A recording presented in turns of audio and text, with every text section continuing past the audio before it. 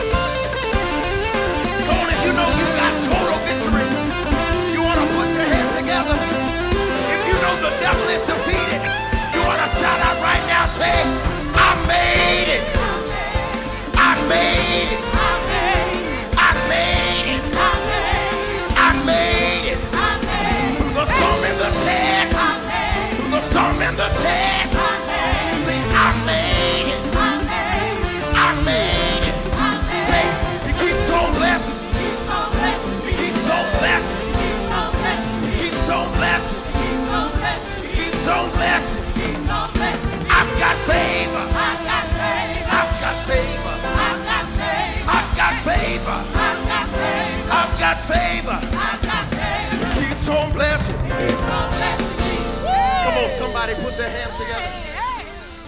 Good evening, and welcome to our Wednesday night evangelistic service at San Francisco Temple in St. Louis, Missouri. We are so excited to have you join us on this evening.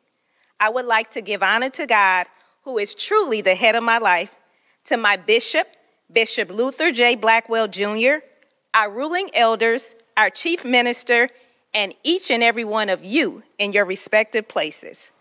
I will be reading from the King James Version of the Bible. Let's pray. Heavenly Father, we thank you for this time, oh God. We thank you for our breath of life, oh God. Lord, we ask that you just word my mouth. Give me what to say and how to say it, and prepare each and every heart to receive your word. And we'll give you all the praise, honor, and glory that you alone so rightfully deserve. In Jesus' name, amen. The Lord has given me a message that I believe is so in tune with the times we're in. Perfect peace in troublous times, the war is on. As born-again believers, we are admonished to see this as a way of life. Perfect peace in troublous times. How do you have perfect peace in troublous times? That appears to be an oxymoron in the natural. That sounds self-contradictory. But look around. Turn on your local news wherever you reside.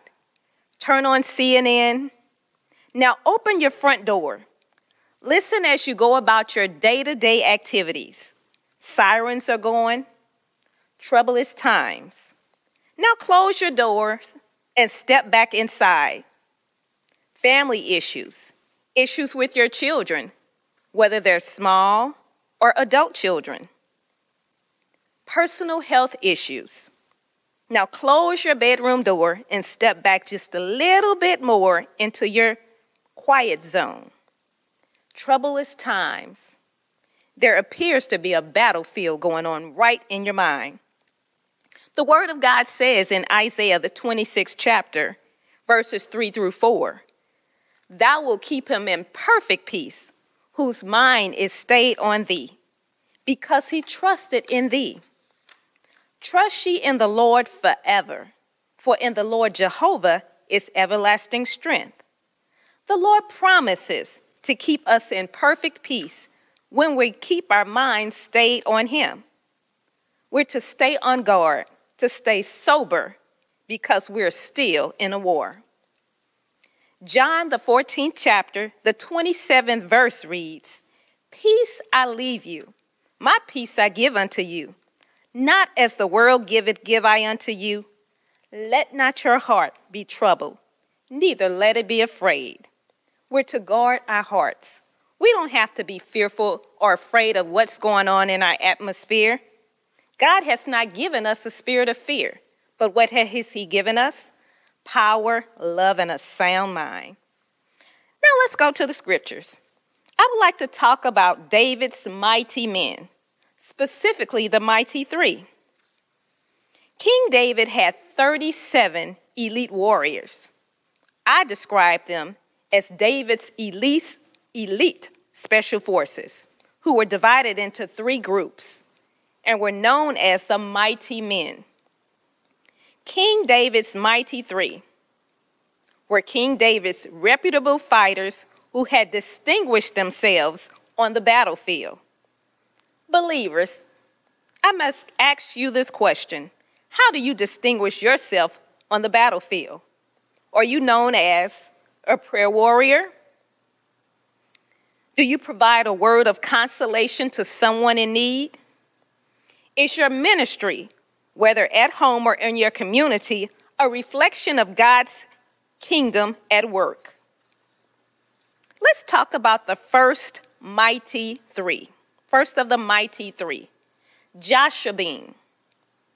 Let's go to 2 Samuel, the 23rd chapter, the 8th verse, which reads, "These be the names of the mighty men whom David had. The Tachmonite, also referred to as Joshua, that sat in the seat. Chief among the captains, the same was Adino. That name means spear.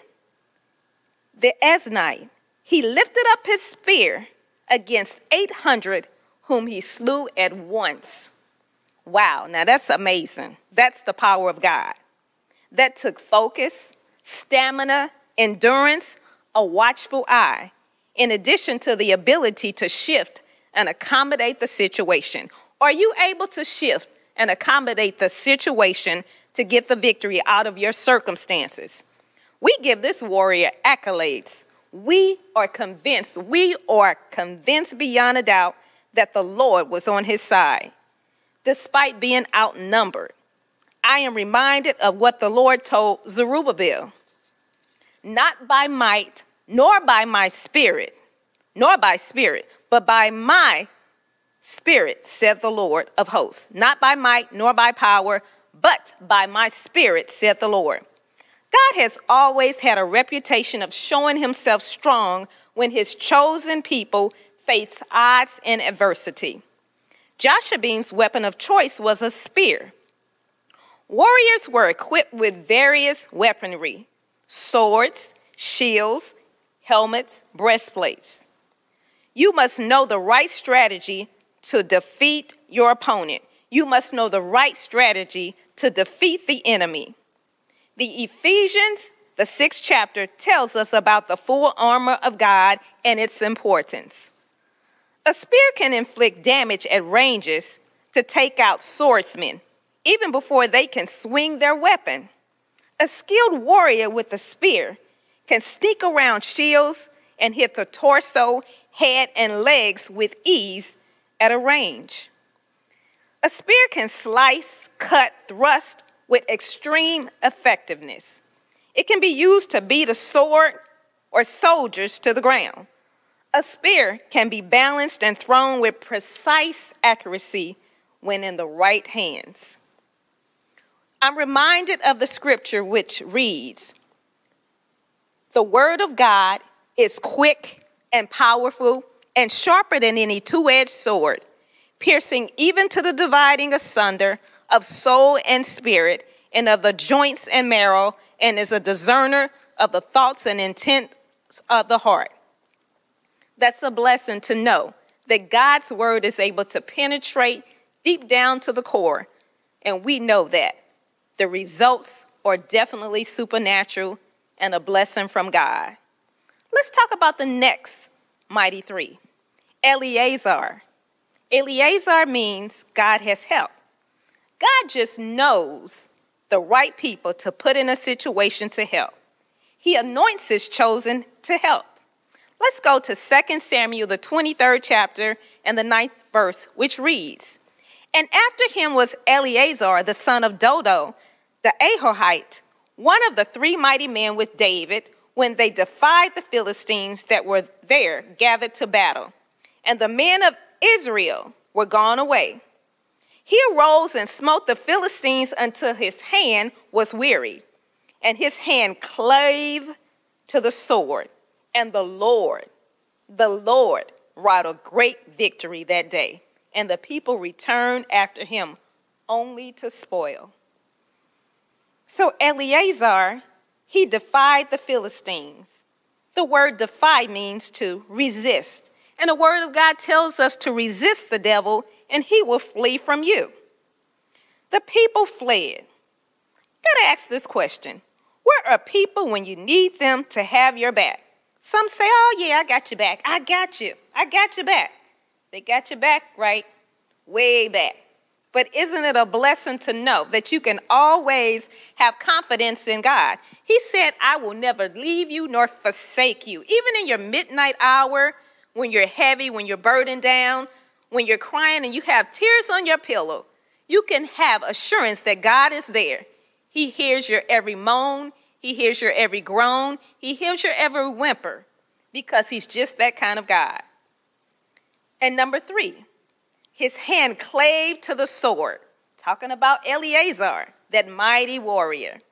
We must hold fast to the sword. How do you hold fast to the sword? The sword being the word of God. Through pain and sickness, The word tells us Jesus was wounded for our transgressions. He was bruised for our iniquities. The chastisement of our peace was upon him. And with his stripes, we are healed. Don't matter how it feels. Don't matter how it looks. Don't matter what the doctor's prognosis or diagnosis is. We serve the great physician as born-again believers. Through heartache, through despair, through disappointment, through depression, the word of God lets us know, why art thou cast down, O my soul? And why art thou disquieted within me? Hope thou in God, for I shall yet praise him, who is the health of my countenance and my God. Isn't that something what a praise can do? Just lifting you above your circumstances and your situation. That's what our God does. When your hand cleaves like that, that is some serious Holy Ghost strength, some supernatural God-given adrenaline that girds you up so you can do nothing but expect deliverance. It is your heritage. Shammah, the third of the three mighty. Shammah. Let's go to 2 Samuel, the 23rd chapter, verses 11 through 12, which reads, And after him was Shammah, the son of Agee, the Hararite, and the Philistines were gathered together in a troop, where was a piece of ground full of lentils, and the people fled from the Philistines.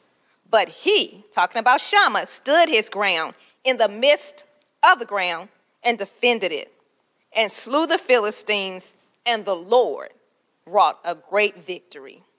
What lessons can we get from this? Shammah, people still leave you. The people fled. They were scared. They were probably discouraged. But as we can look back on the track record with the Philistines, even though they were some treacherous enemies, we can't forget about Goliath. God can bring a giant down.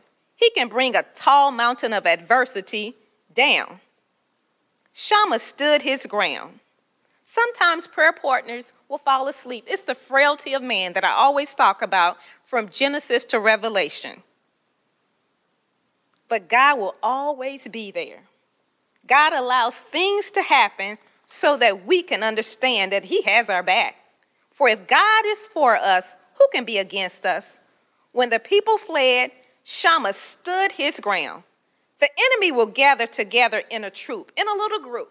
It might seem intimidating initially, but the enemy will gather himself together, but God is more powerful than the whole world against you. Remember that. So stand your ground. No matter what others think or say, the majority may not be in line with what the word of God says. What God says matters. He is the ultimate authority. And that's what we must remember in 2022, despite what's going on in our world around us. What does God say about the matter? What does the word of God say about the matter? That's the ultimate authority. That's all that matters. So be bold in the Lord. Stand your ground. Defend your stuff.